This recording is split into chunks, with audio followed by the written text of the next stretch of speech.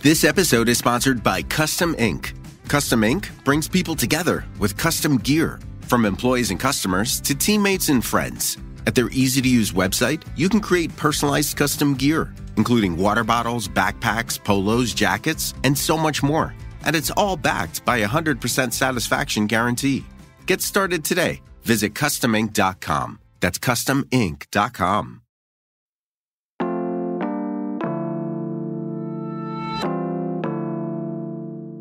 Here's what Pittsburgh is talking about. In the last few weeks, Governor Josh Shapiro has sat courtside at a Sixers game and cheered on the Eagles at the Super Bowl.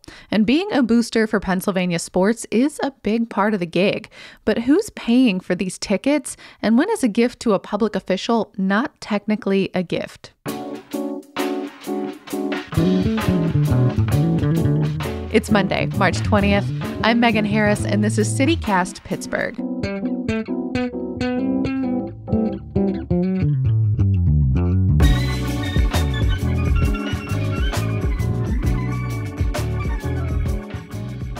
I'm with Stephen Caruso. He's the Capitol reporter for Spotlight PA. Stephen, thanks so much for making time. Thanks for having me. So let's just get this out of the way. Shapiro is a Philly stan, I guess. I think that makes sense. He grew up in Montgomery County. What do you think? Should Pittsburgh be jealous? I think that there is a lovely tradition of this state, both sides of it hating each other's sports teams. So I will leave that to the good people of Pittsburgh, though for what it's worth. I went to school in Pittsburgh. So if forced to choose, I'm usually going to go with the western side of the state. What about Shapiro? He's got a little bit of a history, at least for the Sixers. Yes. Josh Shapiro as Attorney General, if you look at his forms that he has to file, his statements of financial interest, he's actually been to a couple of Sixers games in the past. Also, he did go to one Penguins game, if I'm remembering correctly. So he spent some love to Western Pennsylvania. And, I think also, I was at his inauguration. The Sixers band played there. They have a drum line. And there was a giant dance floor that was a basketball court. So yes, Josh Shapiro certainly really likes his basketball. It's a good time of year for him then. The tickets to this game that you reported about, how did he get those? So the game that I reported on, I mentioned these statements of financial interest that all elected officials have to file. It wasn't on this. It was I was sent a video that showed Shapiro clearly sitting courtside with someone who multiple sources described as, and no one told me wasn't, Darren Check, a top donor for Shapiro. He's a lawyer from outside of Philly as well. And a long-time donor, I should say, has donated to Shapiro ever since his first run for state office. So the way the campaign phrased it when I approached him about it was that this was a campaign contribution, that the tickets were sort of part of his run for governor, but the tickets were for a January game this January, so well after the election. And the way they framed it was he was doing campaigning, he was meeting with voters, he was meeting with a campaign donor. So this is just a campaign contribution, and that's the way we're going to report it, and that's how it'll show up. Obviously, you're not on his Ticketmaster, but do you have an estimate as to how much a courtside seat at the Sixers costs? Yeah, roughly $3,000 each. That's just if you take the season tickets and divide it by games. But smart. secondary market could be even more. Interesting. So as you say, his team called this a political meeting, not a campaign contribution. Those are the rules around them are so murky. There's gifts and there's in-kind contributions. So can you walk us through those, how they work? If folks aren't giving money to a candidate, what can they give? Yeah, so a lot of this is murky because our laws are kind of murky. But the best way to describe it is that campaigns can get lots of things from people. The one we think of is just a big check that has some comically large number on it. But, you also can just give a campaign, say you rent them office space, or you don't even rent them. If you rent them at a discount, or you just say, you don't have to pay me rent, this office is yours for the next 3 months to run your campaign out of, that's a contribution. If you print a t-shirt that says vote Shapiro, and then to say, oh, you can have these for free, that's a campaign contribution. If you provide catering to the Shapiro campaign for an event, and just say, oh, it's on us because we like you. That's a campaign contribution. So there's a lot of ways to sort of also provide things to campaigns. And it's pretty common. Shapiro received a good number of these. I can't remember the number off the top of my head, but, it's something you see in particular for like fundraising expenses.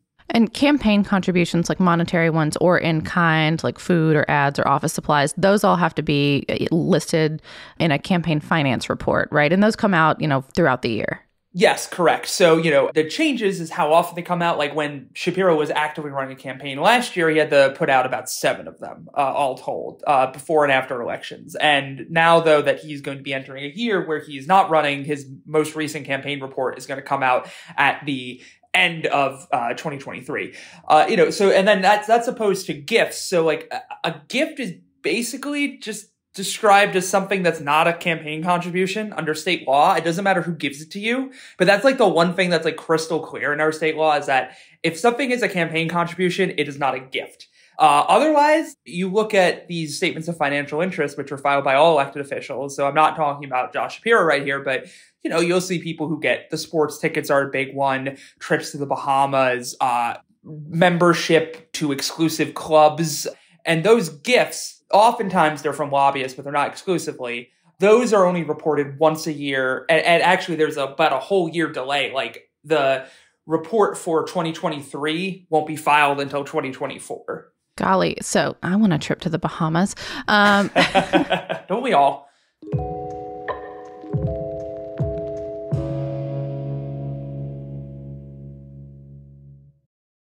This episode is brought to you by Blizzard. Play Diablo 4 free during the open beta weekend. Only you can stand in the way of the forces of hell. Play free March 24th to 26th and pre-purchase for early access. Journey through the entire first act. Battle up to level 25 as all 5 classes. Adventure with your friends in 4-player co-op. Descend into hell early during the open beta. Pre-purchase Diablo 4 now.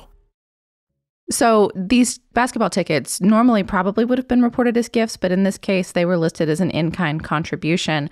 What is Shapiro or his administration saying about all this? I think, they're just saying, he was at a political meeting. That's what it is. I have talked to some people who were scratching their head at that because, look, the campaign has been run.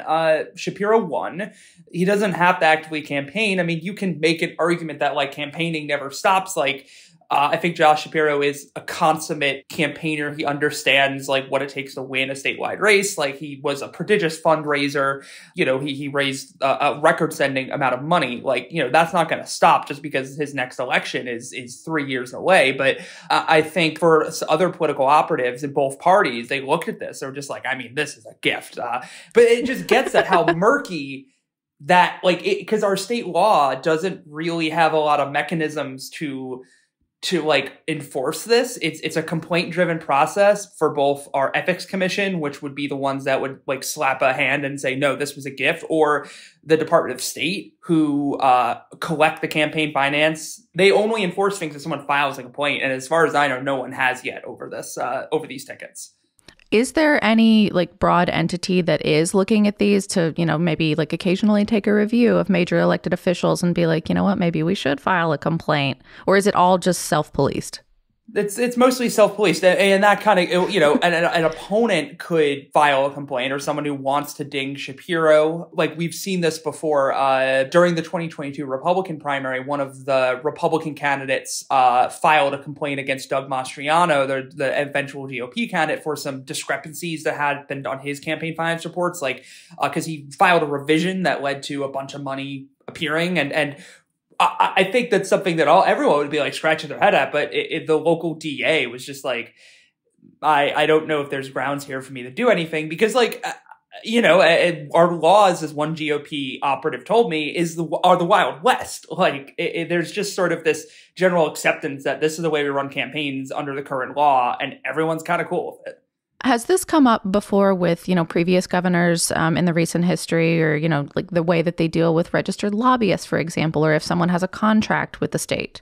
Yeah. So, kind of like piggybacking, we did the story on the Sixers tickets. And you also mentioned Shapiro went to the Super Bowl. His tickets for the Super Bowl were paid for by this group known as Team PA, who are a nonprofit. I won't bore your listeners with all the details, but like I'm bringing them up because Team PA has paid for travel for previous governors. In particular, Tom Corbett was dinged on his trips abroad. Tom Wolf, Shapiro's predecessor, instituted a gift ban, according to like people who are close to him, mostly because Tom Corbett, there were a couple stories that came out about him going to Europe, spending a yachting weekend with a big natural gas industry I forgot about that. Yeah, and also like going to sporting events. I think he was at like the NHL Winter Classic in Pittsburgh. So, you know, I think Wolf's really strict gift ban, which basically said the outsiders can pay for nothing. You must reimburse everything. Like even a bottle of water at an event, if it was a 90-degree day. That was the story everybody loved to use. That would have to be reimbursed, like out of pocket. You just hand the person $2 or maybe $3 with inflation now. You know, so we have seen this. And I think even going back further, like I feel like there's this line that Pennsylvania has among the most corrupt governments. People like to say that in our state politics. So in some ways, like I'm not saying this to give the governor a pass, but I am saying like there's this long tradition, and also I should say the legislature, you know, there's no gift ban on them. They can take whatever they want. Well, and looking ahead a little bit, one half of our state is celebrating their March Madness bids. It's been a long, long time since our friends in Philly won't be represented, but the Sixers are third in the East and on pace for a playoff spot. We know Shapiro loves to ball. What are the odds that this is going to come up again in the coming weeks? I will wait till I get a tip. Otherwise, I don't know. Though I will just note, I too would love to be able to see either the Sixers or Pitt play in a game, but that is not a request for anyone to send me free tickets. Fair enough. Stephen Caruso is the Capitol reporter for Spotlight PA. Stephen, thank you so much for your great reporting. Thanks for having me.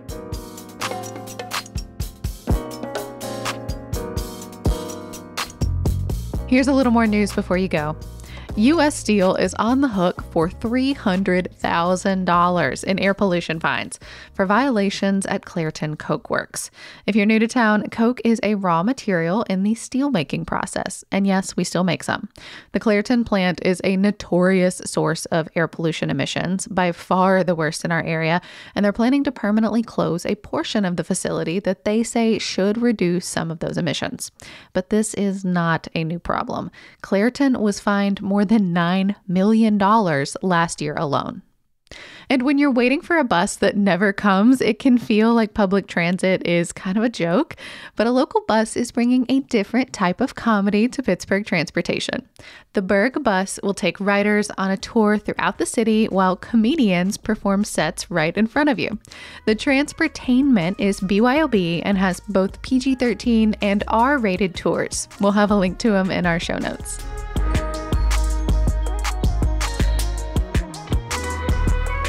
That's all for today here on CityCast Pittsburgh. If you're liking the show, please recommend us to someone. I know I get all my best podcast recommendations from friends, so we always appreciate it when folks do that for us. Leave us a review, give us 5 stars, and make sure you're subscribed to our Hey Pittsburgh newsletter. We'll be back tomorrow morning with more news from around the city. We'll talk to you soon.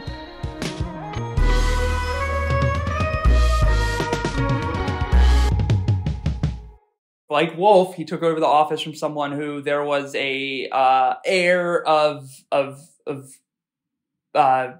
Kathleen Kane, who was later convicted of perjury and obstruction of justice. Yes, thank you. You're welcome. So, that one was hard to forget.